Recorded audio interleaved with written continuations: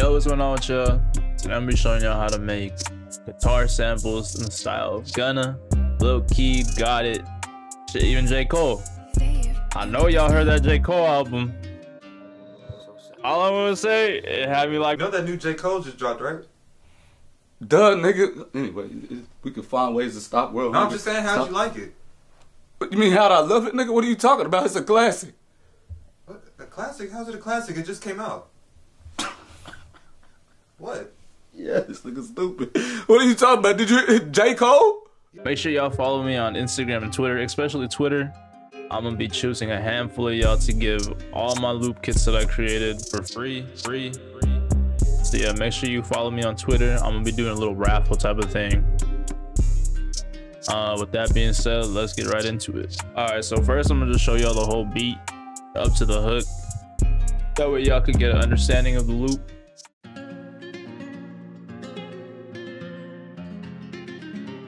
Dave, you made this beat.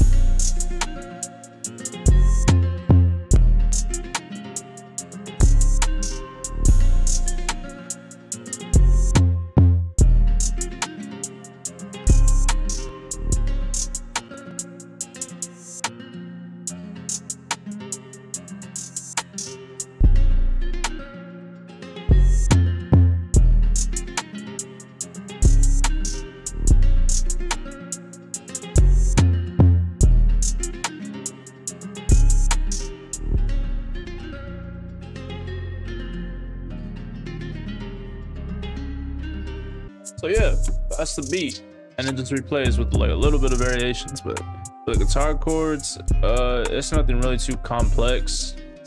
It's just really putting in triplets. So really what you want to do is, you know, have your chords like this and then just put them out. Now the only reason why it's like this is because this is a inversion, so it should be like this, but I liked it like this.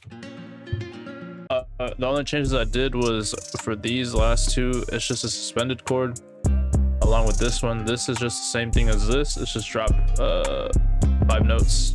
This is the same thing as this, except this is just dropped 5 semitones.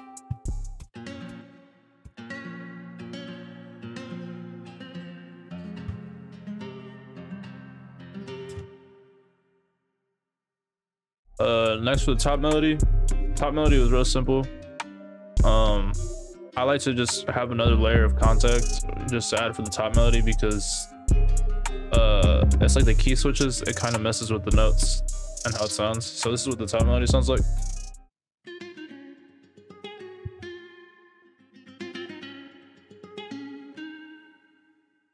And then with the guitar notes, and so with the guitar chords, it sounds like this.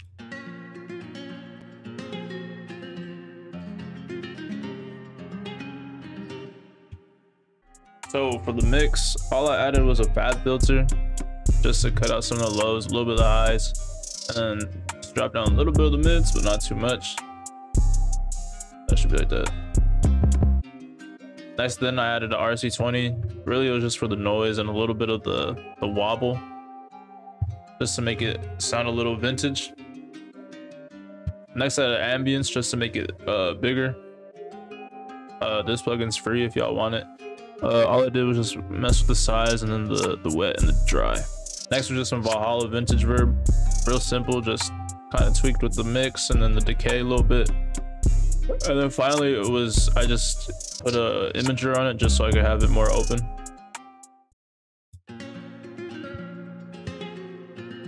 That's what it sounds like with effects, and then this is what it sounds like without it.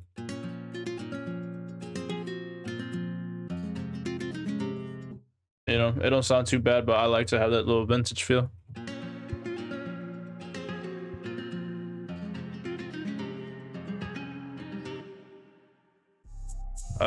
Next was this little flute that I added from Contact. By the way, the guitar comes from, yeah, this, and it's just right here in this Contact bank right here. And then you go boom, and then make sure you get this one. Don't get the strum one. Alright, so next is just a flute that I added.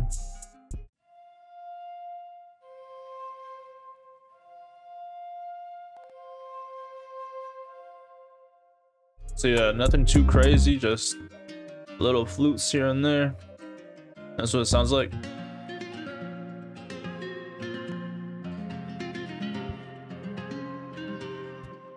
And then for the flute, all I added was a little bit of decay. All I added was a little bit of an EQ.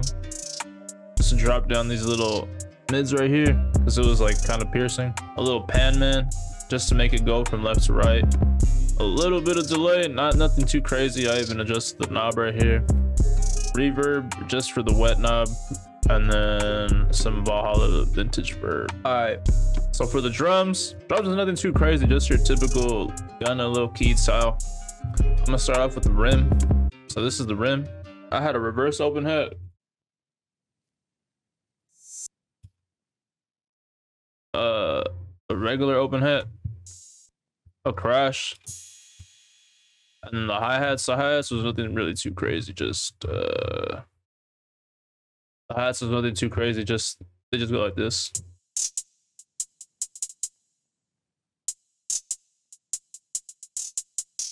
And if you want to be able to do stuff like this, all you really gotta do is just go here to the 1/6 step, or sorry, 1/4 step. And then what you really want to just do is brush. Make sure you're on that brush, and then make sure you click this just so you get the smallest note. And then wherever you feel like you want to add rolls, just finally is the 808. 808 just goes like this.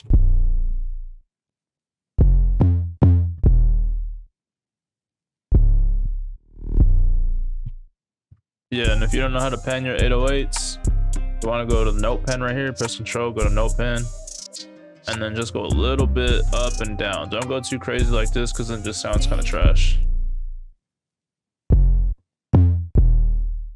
You just want to have a little bit.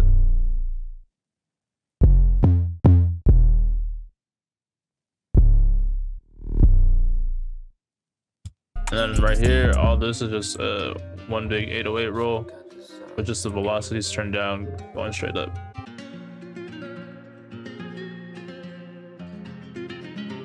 Dave, you made this beat.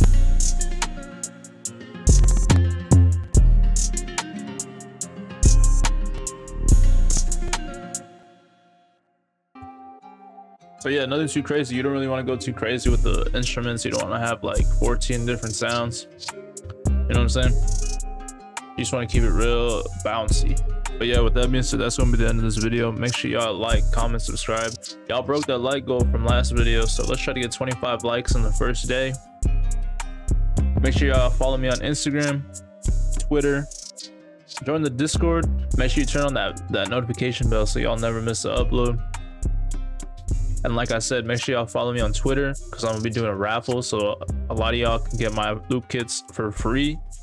I'm gonna have my Twitter first link in the description. And with that being said, I'm out.